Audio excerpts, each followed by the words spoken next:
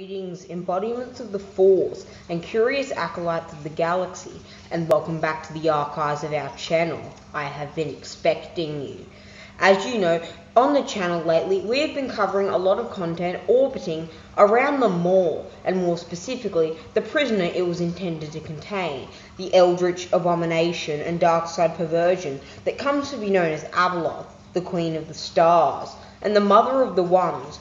Abeloth is possibly and undoubtedly the most powerful dark side entity in all of Star Wars lore, surpassing any Jedi or Sith that came before or after her, destroying the Sun, Vitiate, Darth Nihilus effortlessly, and even, as some have speculated, being able to defeat the Father and match him in power, with the Father being an extremely masterful and enigmatic Force user that had the ability to use both light side and dark side affiliated Force abilities at whim.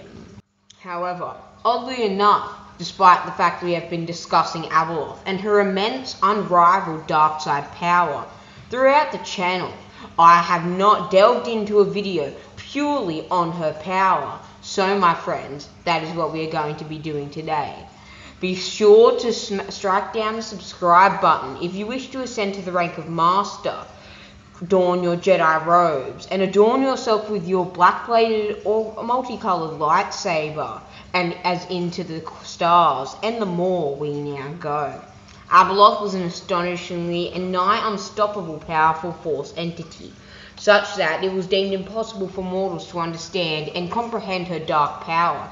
Jaina Solo, the daughter of Han and Leia Solo, and the twin sister of Darth Caedus, compared her to being as like a supernova. She was described by being such like Tahari Vila, as a living Force volcano, constantly spewing out constant dark side energies. Ship considered Abeloth to be a much stronger version of the Will than Vestra Kahi or Jaina Solo, such that no one could command him while Abeloth ruled. While Abeloth appeared as a humanoid female of intermediate species to most and able to shapeshift at will, due to her immense and uncontained Force nexus that dwelled within her like a raging storm.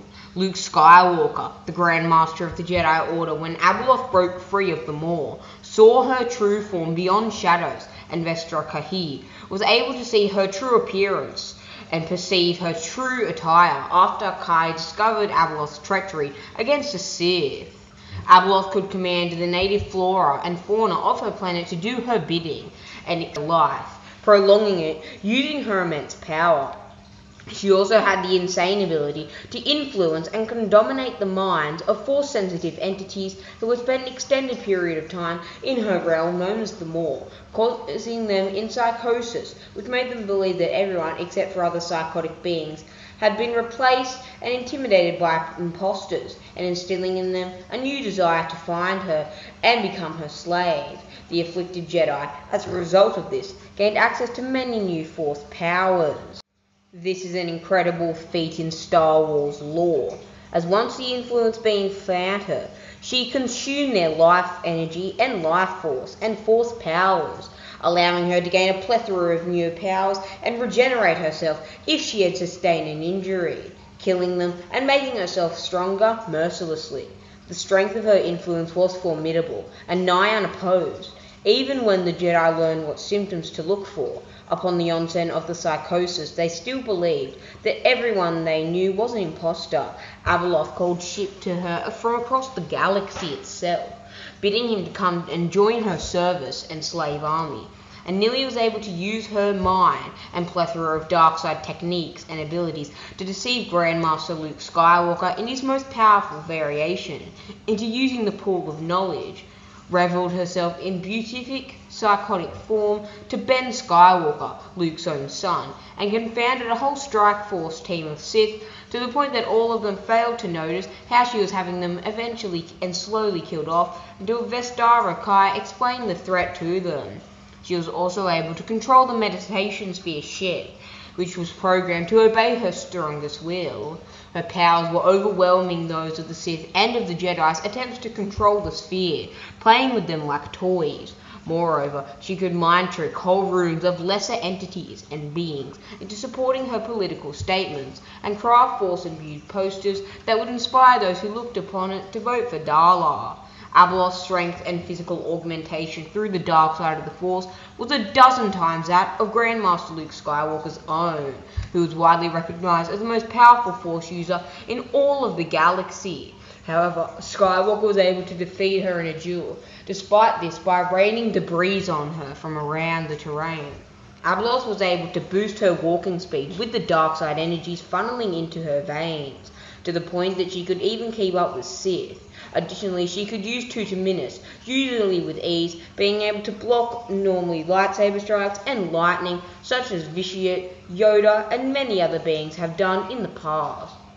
Abeloth wielded exceptional mastery over her telekinetic prowess, using the Force to blast everyone away from her during her battle with the Sith and the Jedi, choke Sith, murder the Chief of State and with Force wound, and hurl around aircraft easily.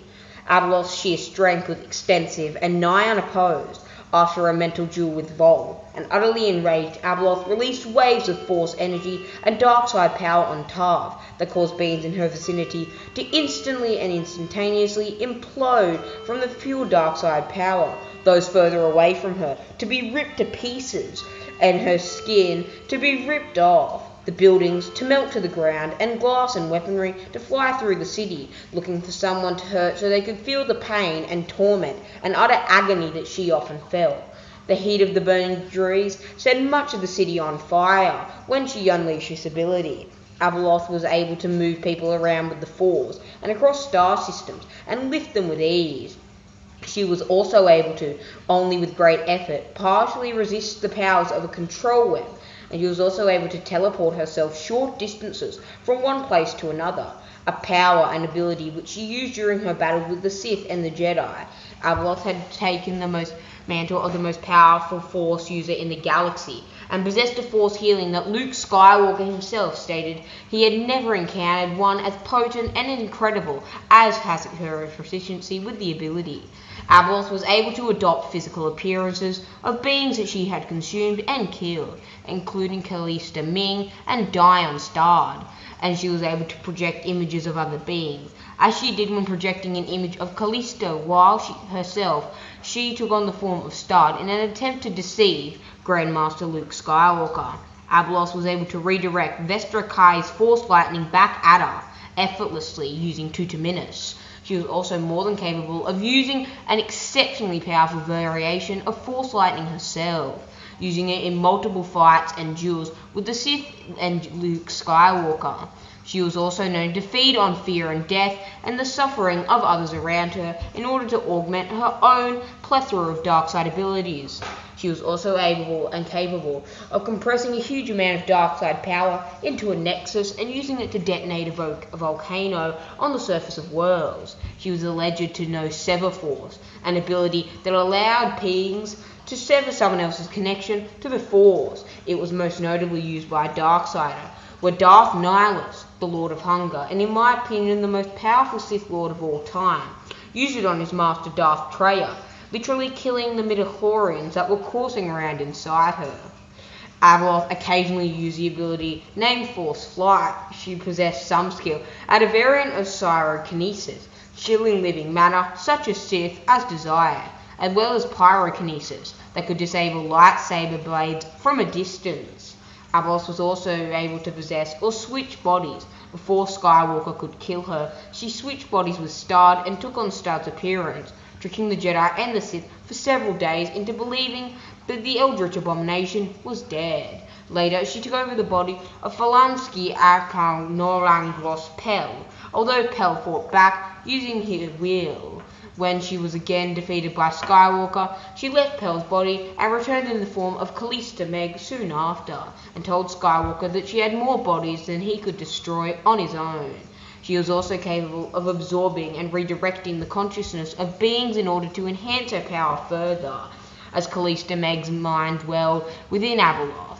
However, Luke was able to use menacity to rip Callista Meg's soul free from Abeloth's containment and allow her to rest in peace and become one with the Force, severely weakening Abeloth in all her power in the process.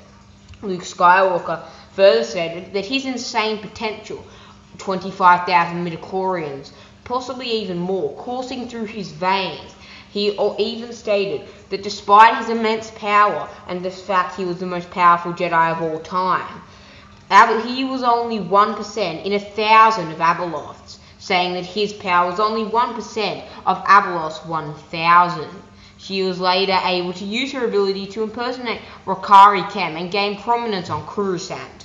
When Vol attempted to assassinate Kem, she easily beheaded the Grand Lord and forced High Lord Eval Orken to aid her in becoming Chief of State of the Galactic Alliance. Later, she also possessed Imperial Officer Lydia Pragloski as part of her plan to help Natasi Gdala gain power in the Imperial remnants for her own designs and schemes. However, her dependency on avatars was ultimately her greatest flaw and weakness, killing at any moment of avatars and body while in her possession, also resulting in her strength weakening rapidly to the point of death. If you kill a lot of Abeloth's clone bodies and avatar forms, she would weaken rapidly to the point of her death, should all be destroyed, which Luke ultimately utilized to deliver the finishing blow on Abeloth in the duel at the Lake of Apparitions, a duel that I will cover in a later video in depth. She preferred to inhabit the bodies of Force-sensitive beings, as non-Force-sensitive bodies failed to last for too long before decaying and deteriorating, similar to Emperor Sheev Palpatine's attempts to revive himself using a clone body on Exegol. Once feeding on the suffering of Coruscant, her powers grew and augmented to the point where she could cause random lava overflows by her mere presence around, and could have 3 manifestations at one time. It was widely presumed that she would become effectively all-powerful and omnipotent if allowed to feed on the suffering of Coruscant for long enough, condemning them to a horrible fate worse than death and pure suffering. She could make monsters and mutations of the dark side, perversions of the dark side, and abominations like herself appear and manifestate themselves from the body of the dead that could inhabit and infect a computer.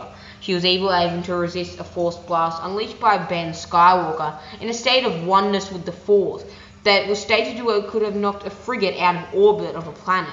Though swiftly, she was wounded by a thrown pillar, showing her that her Force barrier's power to block raw manifestations of the Force itself could be bypassed with thrown and non-corporeal objects, much as what Skywalker's father did before to her. She also used technometry and flow walking in this state, although the latter power made her helpless while in the trance to use it. Her Force Scream, an ability that was most notably used by Emperor Palpatine in the Senate chambers and his own office during his duel with Mace Windu, Kit Fisto, Aegon Kolar, and Say Tin. Her Force Scream was so horrifying and horrific it could stagger the form of Jedi Masters. Abeloth was also capable of producing a Force Flash that could affect the visuals of many ships in an entire star system at once, something that Luke Skywalker was not expected to be able to do. But for all her power, an immense dark side power swirling within her and around us now, acolytes, even when boosted by the suffering of an entire world, she was not invincible and invulnerable, as one of her manifestations was annihilated by a thermal detonator, and she would suffer wounds from blades, lightsaber blasters, and force-thrown objects that made it past her guard, severely weakening her, though she was not always harmed as much of a warder would be such an attack, as she was able to quickly and effortlessly regenerate herself. As I've said before, her Force healing was beyond any other being in all of Star Wars history.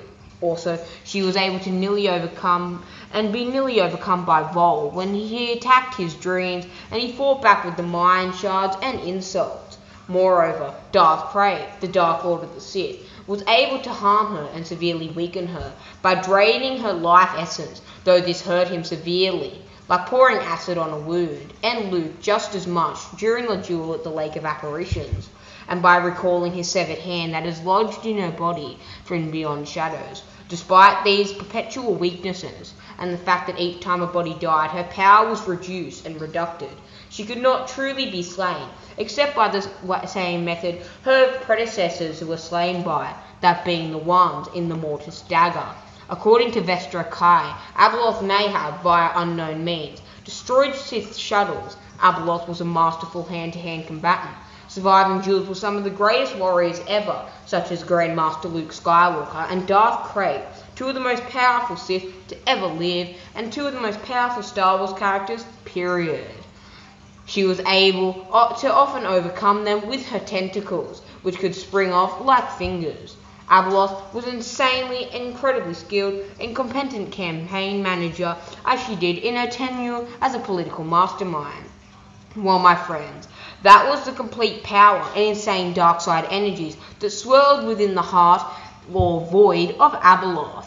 Be sure to like and subscribe and ascend to the rank of Master if you desire to hear more about this dark side perversion and entity with that out of the way acolytes. I bid you farewell, and I'll see you in a galaxy far, far away.